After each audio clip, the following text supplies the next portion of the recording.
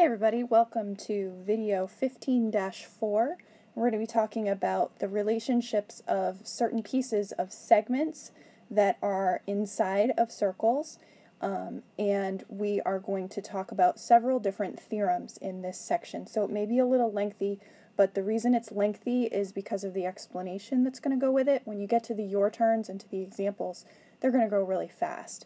But it's important that you read carefully through the notation. And then at the end of the video, we're going to summarize pretty much all of these theorems together, so hopefully that'll help. I'm on page 816, as you can see here, with Explain 1, and we're talking about the chord-chord product theorem. So the name kind of gives away what you're doing there. You are taking two chords of a circle, intersecting inside the circle. That's key, that they're overlapping at one point that is in the interior of the circle, so point E is inside the circle. Then what we can say is that the products of the lengths of the segments of the chords are equal. Let's break that down. Product is multiplication, so there's our multiplication happening on each side of the equal sign. The products of the lengths of the segments, that's pieces, okay? So just write that word pieces underneath the word segments there so that you can kind of keep in mind the pieces that the chords are broken into. If we multiply them across each chord, then those products are the same. So you can see here we have AE times EB, that's this part of the chord times the other part on the other side of the intersection point, is going to equal CE times ED. So let's look at the next page for some examples here. Example 1. We're going to go through and set up the equation and then plug in all the information. And so they set it up for us. We have CE times ED is going to equal AE times EB. Plug in everything that's on the diagram there. 6 times 2 is going to equal x times 3, or 3x. And so we can do some quick math there. Divide by 3, and we get that x is 4. Then they also said not only solve for x, but also find the length of each chord. So make sure that you substitute the values back in to find the lengths of CD and AB, the chords of the circle. So 6 plus 2 we already know is 8, but the 4 that we just found we're going to substitute in for x, and we have 4 plus 3 is going to give us our 7. In part B, as we fill in, we've got a new circle scenario here. We're going to set up the equation the same exact way with the chord-chord product theorem, and we're going to solve for x. So in this case, you guys, we have 9hg times 8gj is going to equal the product of the other two parts of the other chord, which is 6 times x. Quick multiplication, 72 is equal to 6x, and therefore 12 is equal to x. Then don't forget we're going to figure out and add those segment lengths together to find the total lengths of each chord, and we're going to take the 9 plus 8 and get 17 for hj, and then we're going to take the 6 plus the x we just found is 12 and get 18 there for ki, and ki is also, as you know, made up of kg plus gi. So there we are for chord-chord product theorem. Pretty straightforward. You've got a your turn here to do in a similar fashion. The next theorem we're going to look at is proving the secant-secant product theorem. So not the chord-chord product, but secant-secant. And it's the same idea, where the secant, just like the chords, are broken up into two different pieces. And you can see in the diagram. So here's my secant. Remember, the secant is a line that travels all the way through the circle. Here's secant CE and secant AE. And the secants are intersecting in the exterior of the circle. Remember, that's important. The last time we had segments crossing on the inside, so this is an exterior point here, E, on the outside of the circle. Then the way that we work this theorem is that if we take the product of the lengths of one secant segment, So the secant segment is this piece right here, and its external segment, so that is going to be equal to AE, the whole secant segment, times just the outside piece of that segment, so times BE. That's the external secant segment of that one. So the whole thing times the outside, basically, if you want to rewrite it in kind of layman's terms. And that product is going to be the same across each chord. So again, it's the whole length times the external piece equals the whole length times the external piece of the other secant. So let's look through here with example 2. Example 2 walks us through how to prove that secant product theorem. We're going to identify the segments in the diagram here, and the whole secant segments in the diagram are AE and CE. Okay, so that's the whole length.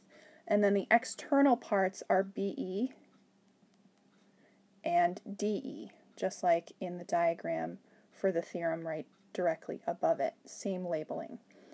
Step 2 says, okay, now that I know the labels, let's write the proof that we need to find, which is that the product of the outside times the whole is equal to the outside times the whole.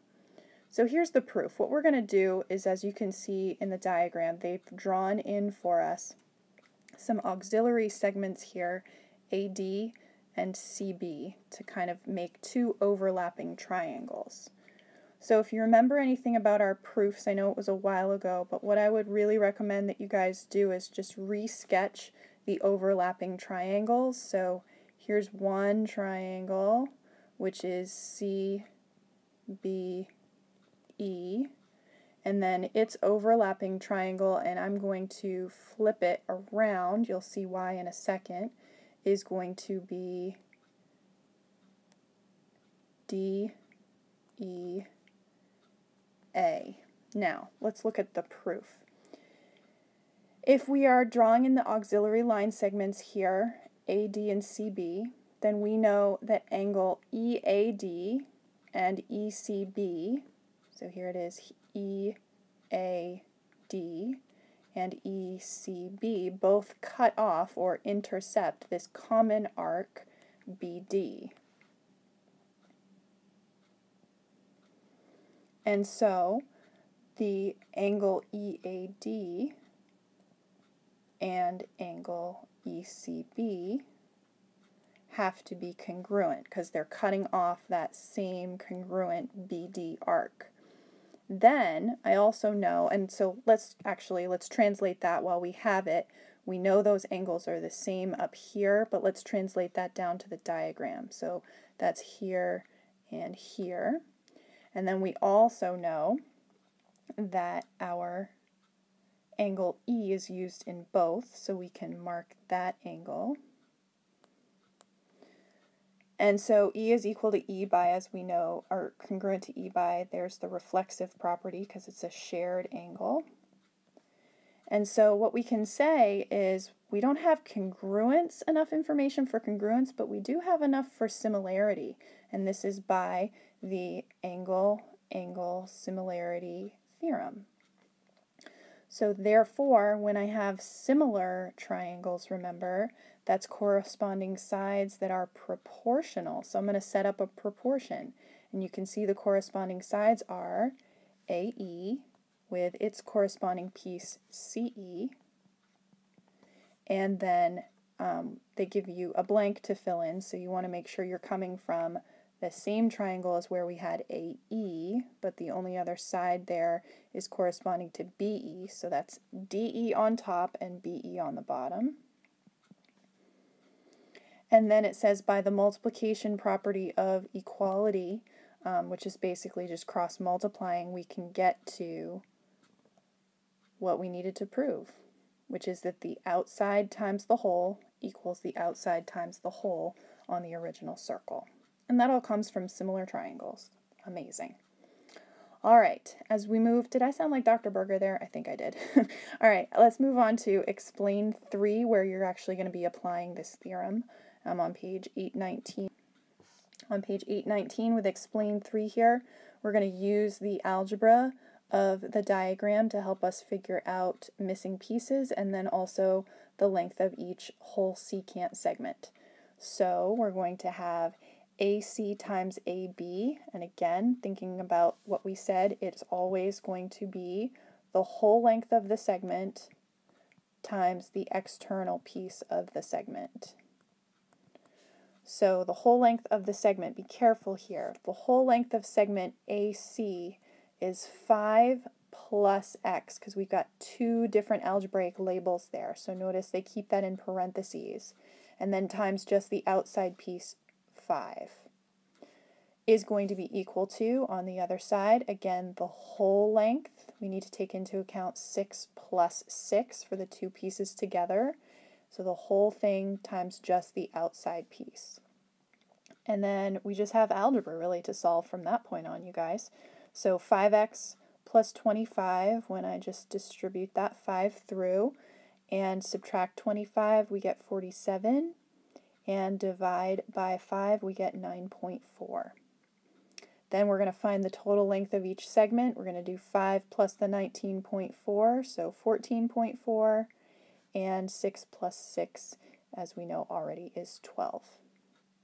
So that's the idea of the secant-secant product theorem. Let's do another example with you, and then you'll have a couple of your turns at the bottom of this page here. So part B, again, keeping in mind that we are doing the whole times the exterior, again. The whole segment on the bottom there is UP. So that algebra, you guys, is going to be the x plus 7 times just the outside piece, which is 7. Then moving to the other secant segment, the whole length is 8 plus 6, or 14, times just the outside piece, which is 6. From here on out, it's algebra. So 7x plus 49, distributing there, is going to equal 84. Subtracting our 49, 7x is going to equal 35, and this one divides out quite nicely to an x equals 5. UP's total length, therefore, is 7 plus the 5 we just found, or 12, and then we add the other pieces for SP is 14. See what you can do with your turns 6 and 7 before we move on to the next part of the video. So here I am on page 820 here with explain 4, and we've got our final segment theorem that we want to look at, and that is the secant-tangent product theorem. So before we had a chord and a chord, and a secant and a secant. This time we have a secant and a tangent that are meeting outside of the circle. And for this one, we are looking at, again, for a secant, remember, it's the outside or exterior part times the whole, so that should come as no surprise that that's the first part of our theorem, the whole thing times just the outside. But in this case, if we do the same thing to the tangent, the whole thing times just the outside actually ends up as the outside squared. So AC times BC will equal DC squared. Okay? So looking at example 4, we have a word problem here where we're using a satellite and trying to figure out what the range of the satellite is, and you can look at the diagram that we've got. Oops, sorry. You can look at the diagram that we've got down here in the corner to kind of figure out what's going on. SP, of course, is my tangent to the circle, and then SA is the whole entire secant segment. So setting up our equation, we have that SA, the whole length, times just the outside SE is going to equal the outside squared. Since SP is the tangent, we square it. So looking back at the information that's given, we're told that the diameter of the Earth, this circle here is meant to be the Earth, is 8,000 miles, and that a satellite's orbit is 6,400 miles above the Earth, past that diameter. And so we have the total length of the secant. If we were to draw a secant basically like boring through the center of the core of the Earth, we'd have 8,000 plus 6,400 for the total length times 6,400 on the outside is going to equal x, which is the unknown, because that's the range. We want to know what's the farthest this satellite can reach from orbit. So that's x squared here. Just doing some quick math, 14,400 times 6,400, we get this huge big number, and we're going to take that 92,160,000 number, and to go from x squared to x, we're going to take the square root. Technically, the square root in this equation is going to produce both a plus and a minus answer, but given the constraints of the problem being distance for x, we don't measure distance with a negative number. So distance must be positive, therefore we're going to go with 9,600 miles. Okay, then we have another example here for part B, still using the secant-tangent product theorem. And the equation that we're working with, remember, is the whole length times the outside piece equals the tangent squared. So the whole length in this particular problem is, remember, from B all the way to D, we're going to add the two pieces that are algebraically labeled here together. So we're going to have x plus 2 inside the parentheses for BD times 2 is going to equal the tangent length, which is 5 all squared. Then it's algebra, so all we have to do is distribute 2x plus 4 equals 25 is what 5 squared gives us.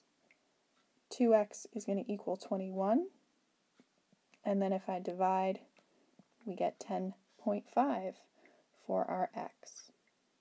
On the very last page here, we have a your turn number 9 and 10 that we want to do, and again we've got a word problem here for number 9, and for number 10 we just have a regular problem without the application side of things. So that's the end of video 15.4. We'll see you in the next one.